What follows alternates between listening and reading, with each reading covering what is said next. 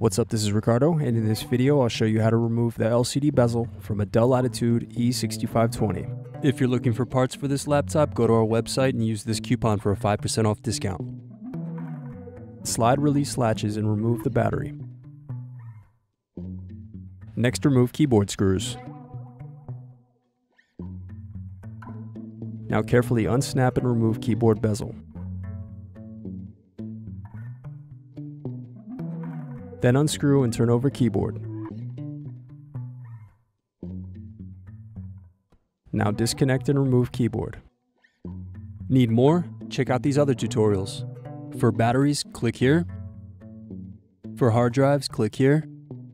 For wireless cards, click here. Thanks for watching. If you enjoyed this tutorial, give this video a like and subscribe to our YouTube channel.